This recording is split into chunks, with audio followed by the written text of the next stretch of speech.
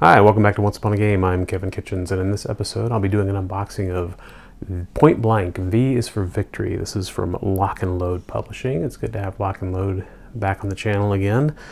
This is a card-based World War II game, solo or two-player. So as we see on the back here, its complexity level is about a 6 out of 10, and solitaire playability is bury the needle, all the way off the chart. It's a lot of cards. It does have a map. But let's see what goes on inside the game. It's designed by Sean Drulinger. The art's by Shane Logan, and of course producer David Heath. Very excited about it. It's supposed to be possibly an upfront challenger, believe it or not. Let's see what this brings to the table, but more importantly, we're going to see what comes in the box. Hey, if you're enjoying these videos, be sure to give us a like and a share. Don't forget to subscribe. And click the bell. One ringy dingy. One thing I did notice, it's not only it's a very heavy box with the contents on it, it's thick, but also you'll see the lid itself is actually built for durability. That's a very thick cardboard lid that's made out of, so it's pretty solid. So let us dig through the contents here. Excited to play this one actually. So, all right. So start out with the Point Blank V is for Victory module rules and scenarios version 1.0. This is I believe this is called Perfect Bound. It's at flat edge, but it does look like it's scored to lay mostly flat. It is full color. Oh, let's see, we get a page count here. Oh gosh, it's 84, about 88 pages. Pretty big.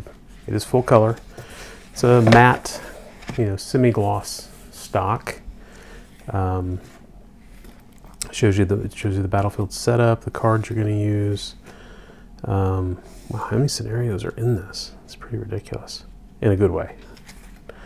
All right, so here is some rules at the beginning. We have a introductory narrative here, Wo zum Teufel. And then it looks like we've got, well, they don't number them. So we've got nation-specific rules. We've got US, German, British, Canadian, French resistance forces in here. Scenario terrain instructions, design your own scenario. And then we've got 1, 2, 3, 4, 5, 6, 7, 8, 9, 10, 11, 12, 13, 14, 15, 16, 17, 18, 19, 20, 21, 22 scenarios. There's a section on campaign rules, the orders of battle for the US infantry, US armor, German infantry, German armor, and then 3 scenarios apparently for the campaign. So it is large print. One thing Lock and Load has done a lot of lately is having this kind of larger, I don't know, almost a 14 or 16 point font, pretty large print. We have introduction, nation-specific rules. The American forces have plentiful ammunition. The German forces are fanatics, just to name a few. So,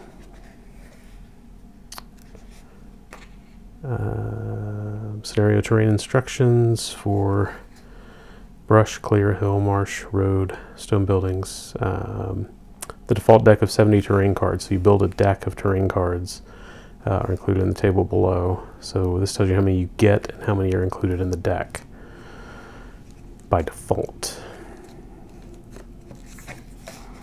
So we'll just pick one of the missions here at random. Let's see. All right, so Mayhem. July 7th, 1944, the 125th Squadron, attached to 128th Infantry Regiment, 30th Infantry Division, while attempting to launch an attack from a Goucherie, encountered heavy resistance and was forced back into the town. Some high-strung remnants from the 38th SS Panzer Grenadier Regiment seemed determined to kick them out of the town. U.S. sets up first in any sector within the U.S. player side. Going to get an M4A1, a M5 3-inch anti-tank gun, 4 infantry, Corporal Day, Captain Bodine. Germans set up second in Sector 2. Never turns first impulse. 3 turns, German has first impulse. Germans must capture and control the town square objective and both stone buildings by the end of turn 3. For solo play, the US is defensive, the German is offensive. And there's special scenario rules for Mayhem. Here are the terrain cards from Mayhem. Remove from the default deck 2 streams, 2 marsh, so on and so forth. So you'll build the standard deck, and then you'll take them out of here, and then here's your battlefield setup. And then we go next to here, kitty kitty. So that's pretty cool. A lot of content there. So now we've got the core rules, which is another thick book, probably about the same size. Yeah, actually a little bit bigger. It's 96 pages. And this is the actual rules for the game. Again, full color, lots of detail. Again, it's large print, so don't let the number of pages fool you, but it does look like the rules do go pretty much the entire, covers the entire book. The solo rules pick up on page 87, so before that is just the game rules, and the solo rules pick up. So let's take a look at that, the solo system overview. Well, we'll look at the whole thing here just briefly. Now, this is a little more dense. There are some color pictures, and some full color pictures here. But again, larger print, so it should read pretty quick. Let's see, solo, there's solo setup. Solo system overview. To play the solo system, use the AEO action selection table found in the manual and on the player aids. Additionally, you will need to locate the solo flowcharts. When playing a battle with the AEO, the player will first roll 2d6 for an action on the AEO sequence selection. I believe that's artificial enemy opponent is AEO. It says right here. The solo flowcharts are organized by action type and posture. Posture determines the AEO will play the scenario defensively, offensively. It sounds like they've adapted the solo system for Lock and Load Tactical, which we've got some videos on if you want to watch that. We'll know more when we get in there, but it's, reading that, it sounds like they've adapted it for this particular game, which is kind of cool. All right, and now we have large map sheets. These are just a grid, and it's 2 parts. So you're seeing the beautiful blank side, and we'll flip it over here. So this is point blank. This is the bottom half of the map. So these are the different sectors, and the card would go in there to say what the kind of terrain actually was in there. It's a very thick, like a coated paper. Almost feels like plastic. It's not, obviously, but it does. It's got some nice quality to it. If anything, I'd have to say I'm a little disappointed it's not a mounted board, given that it's a standard size. Mounted boards always work better than paper maps, in my opinion. It's just easier to work with because they lay flat, they don't tear, and you don't need plexiglass to deal with. Here's another map. Nice subtle kind of watercolory artwork on there. Very nice. It seems like it's very durable though, that it's not like your traditional paper maps, and it's definitely not like the annoying folded cardstock maps that never lay flat. So, all right, so now we've got some cardboard counter sheets, and they're in a nice plastic bag.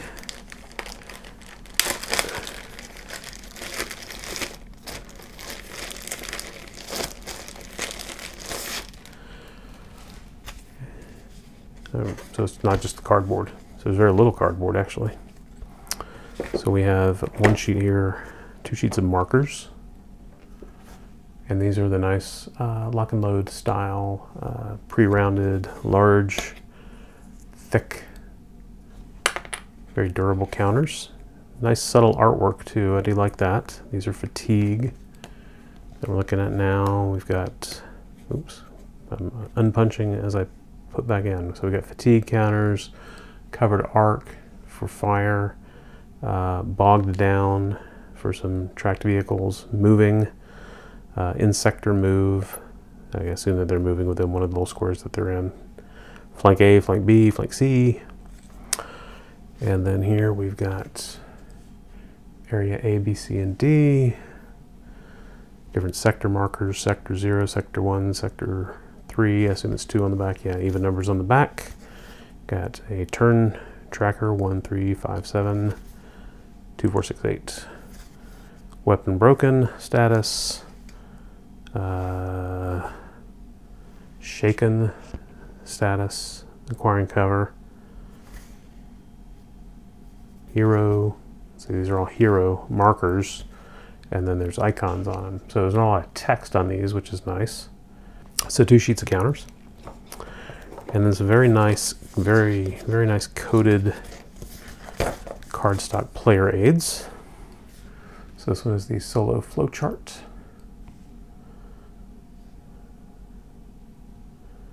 Try to figure out where you start, I guess here. Unit, spend, or discard action. And then you do a bunch of yes, no's to find out what they do. This is very similar, like I said, to the AI for Lock and Load Tactical. Offensive, defensive, posture, unit, spend, or discard action. And then the Solo Player Aid 4B. So this is Solo Flowchart 4A, which just implies there's going to be 1 through 3 in there as well. And this is the 2d6 result. Yeah, the defensive posture action, defender notes, attack posture action, action notes. So there's 1. And then I do like the artwork. It says credits this to Shane Logan. And I like the nice, again, the subtle watercolory kind of feel, and then the straight up, you know, information is bold and where you need to see, but it's got that nice backing. So this is Solo Flowchart 1A. Offensive posture for recon. And then the AEO upkeep phase flowchart. I like that they didn't make these too big. These are your standard 8.5 by 11 sheets, so they didn't make them really wide like I think they'd done with some of the other games.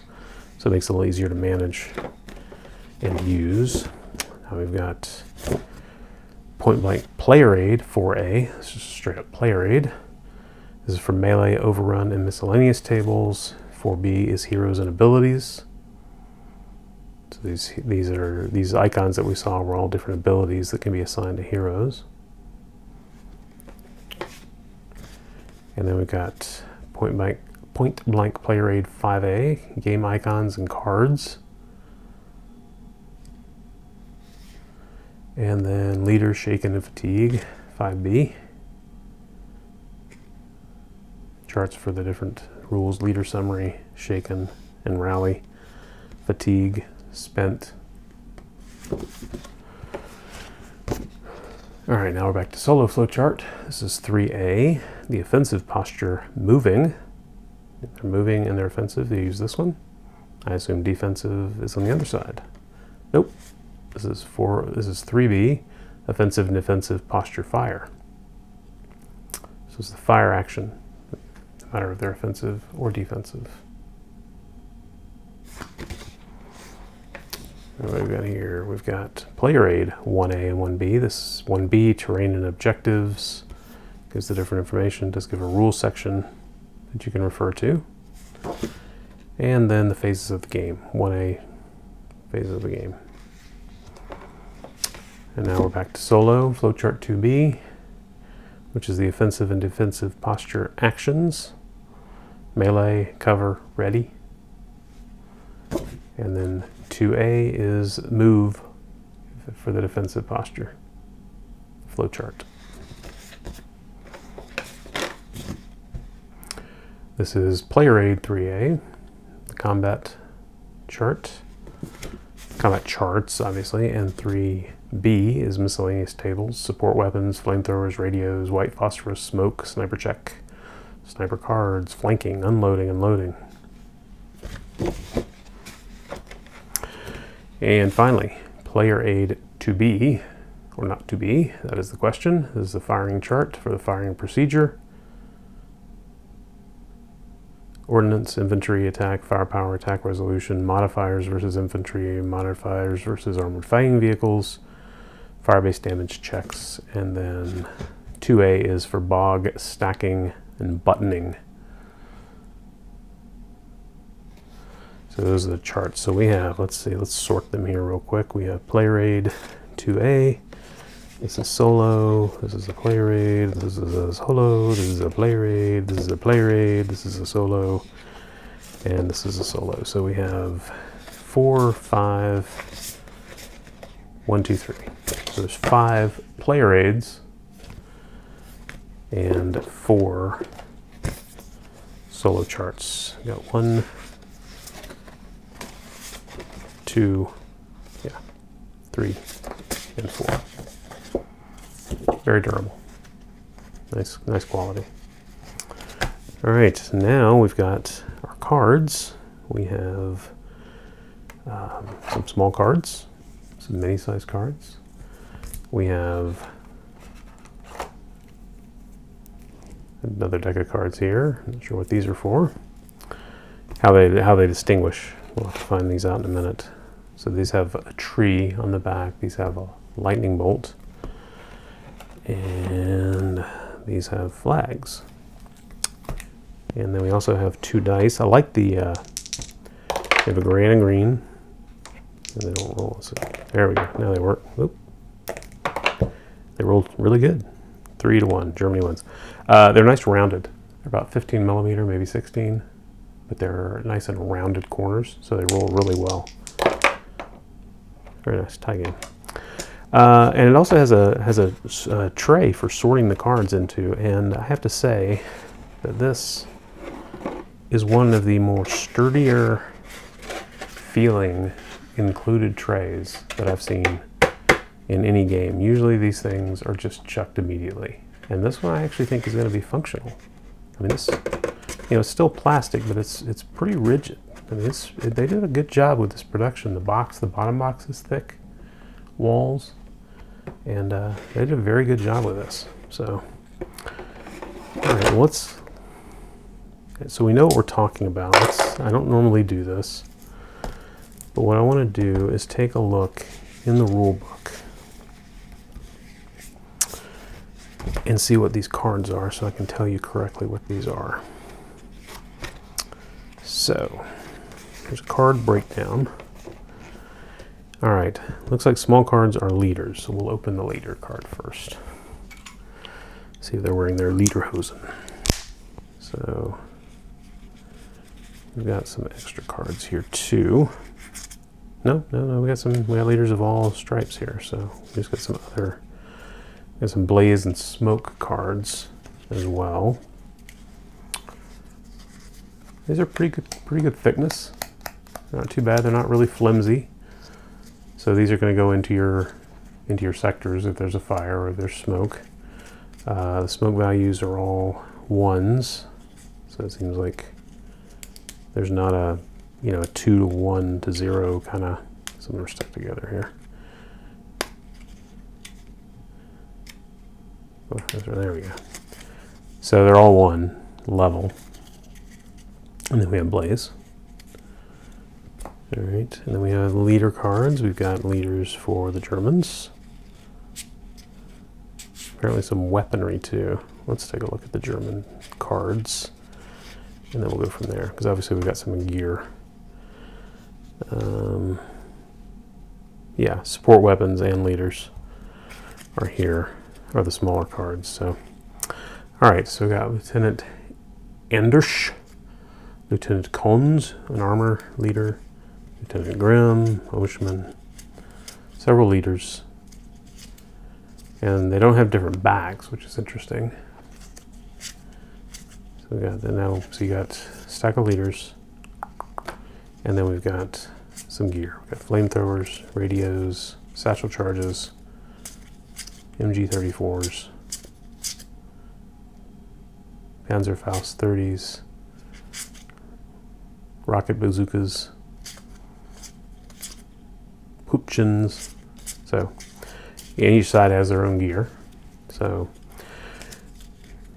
So we got various leader cards. This is the, just real quick, this is the morale, this is the modifier, this is the component number, obviously this is the nationality, and then these are different leader actions that they have available to them, which correspond to the icons that we saw earlier on those charts. So that is what you get in those.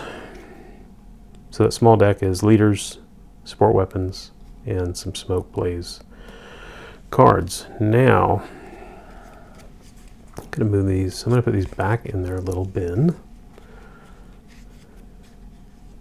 so we can keep them out of the way.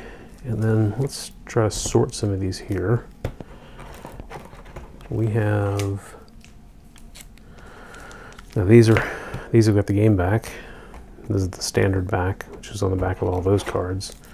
And those are, and those are, got a lot of cards in this game. All right, so we got these. So some of these are going to be terrain, and some of these are going to be unit cards. So let's open one of these and see what you got. So I just picked the deck at random.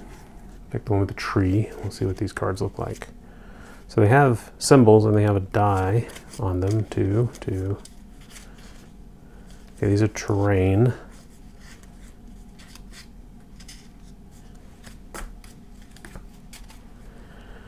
Do we have any information here on the, okay, these are unit action cards. These are unit action cards. And these have the lightning bolt on them. Well, I picked one with tree. Tree must be terrain. They show you everything, but then they don't show you the backs. So it's kind of like trying to figure out what's what here. So these are unit action cards. You see they have the different icons, dice numbers, and then just straight up lightning bolts. Okay.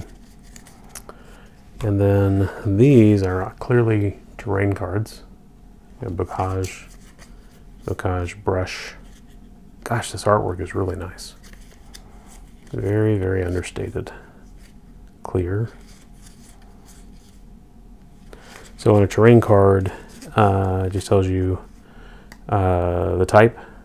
If it blocks line of sight, we saw that on the flame and smoke cards.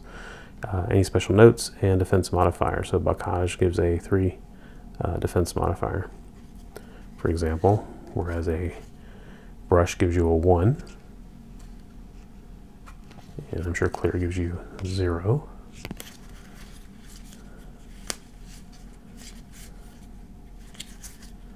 Hills. Units have line of sight into any sector on the battlefield, if you're on a hill. But it blocks line of sight going through it. Marsh. Units may not refuse, whatever refuse order means. Roads are 0. Okay. So this is a terrain deck. So we're sorting through this together. Then we got this. I'm going to guess now, based on the rule book, that these are objectives, and there's obviously some terrain in there.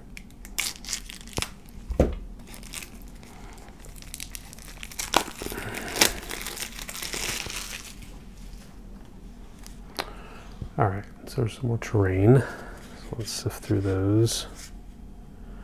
Well, it's not just terrain. All right, wood buildings, 3, block line of sight. Yeah, all right, so terrain is the ones with the tree. So that makes sense. So all these are terrain cards. And objectives are the ones with the flags on the back, both factions. Crossroads. So this is a defense modifier and objective control flag. There's a black and a white. 2 whites for the hotel. 2 whites and a black. They'll play into it. Manor house. All right, water tower. So these are your objectives. Bunkers, truss bridge. Again, really liking Shane's artwork on this. Good job, Shane. And then we've got these unit action cards, and that's what this is, the lightning bolt. So lightning bolt means action, tree means terrain, and flags mean objective. So there's your translation, which you probably figured out long before I did.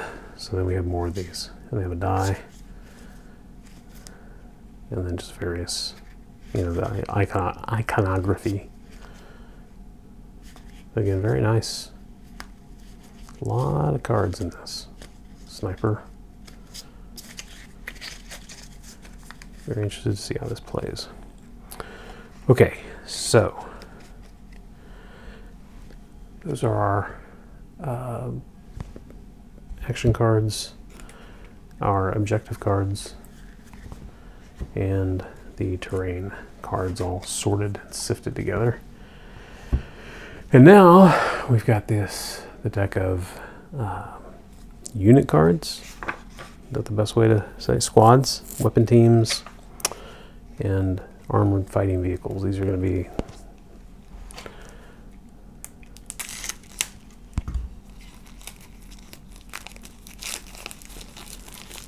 so whereas the terrain and objective cards build your map, these are what you're gonna play. So we start out with an M36. We've got our nationality here.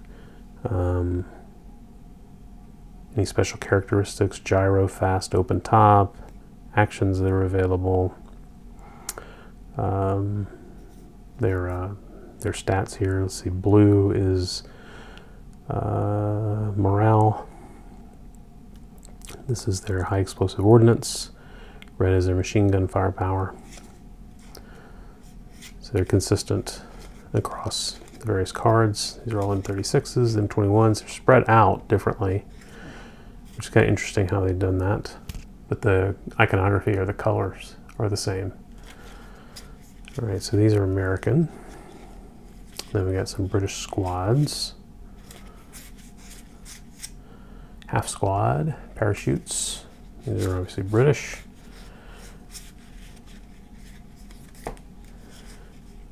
Infantry half squads. Cromwell tanks. Fireflies. Tetrarchs. And then we jump into Canadian units. Canadian infantry. Vickers, machine guns. And we'll open one more, see if we can find some German stuff. All right, so we have a few German cards here. Second line squads, second line half squad, SS squad, half squads. So we got German Luftwaffe squads. 234 ones, Jag Panther, Hetzers. And then on to some more American cards. I'm not going to open all the cards because you're seeing what they look like. But again, they are pretty good quality, very thick. I would definitely sleeve them. If you're going to shuffle them quite a bit and use them a lot, you would definitely want to get these sleeved. They're standard poker size cards. And the mini cards seem to be mini American. But you can find out more about that on the Lock and Load website to get an accurate count and everything. So.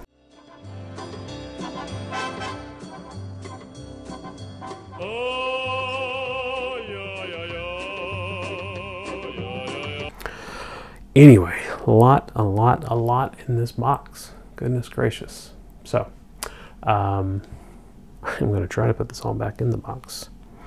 If you pick up a copy, and I think you should, of Point Blank V is for Victory from Lock and Load, you're going to get a stack of mini cards, mini decks of standard poker deck size cards for terrain, for objectives, for units, for unit actions, so on and so forth. I'm not going to try to put these back in right now because they're all loose. So you're getting all these cards, a massive 90-page rule book, 96-page rule book, I think I said. Yeah, 96-page series rule. 4 solo AI charts. 5 player aid charts. 2 sheets of nice large size pre-rounded counters, 2 half map sheets. They go together to create your map board, and your module rules and scenarios. It's about 88 pages, and a very nice sturdy, very sturdy box to hold it all in. And that is everything in Point Blank V is for Victory by Lock and Load Publishing. Thank you so much for watching. God bless you. Bye-bye.